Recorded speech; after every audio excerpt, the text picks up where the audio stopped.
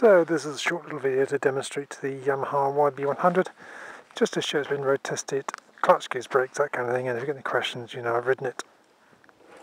So I started up, seems like it's got a good battery, comes on bright and clear, seems to start relatively easily. Seems to work alright with the gears. So the gears on these are all down, I guess that's to make it easy. So it seems nice. Apply a little bit of rear brake. The rear drum feels nice and round and brake feels powerful enough. Same with the front.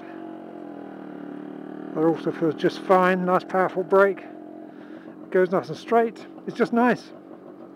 Anyway, if you've got any questions, just ask. Yamaha YB100 2UO model for sale on eBay.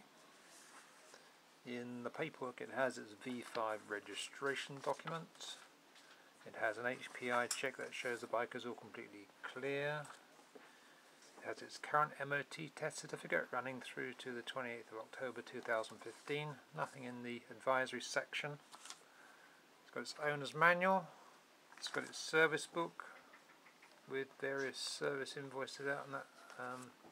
Say various, one or two is that, and the original sales invoice and the original order form, old style logbook, and the Haynes manual. So looking around the bike, a couple of little things to show you. If you look at the chrome work close up on this bike, really it is mostly very good. The bike hasn't been restored, it just has been sort of kept. A few jobs have been done to sort of get it going again, but it's in very good order generally. So there's that.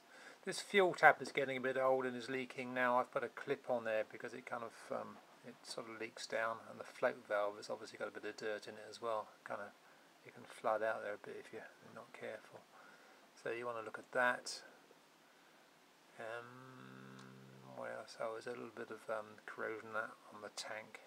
Small mark there. You see the fuel cap there is looking a bit old now. But generally speaking, the bike is very, very good. So anyway, if you've got any questions, just ask and I'll tell you what I know about it.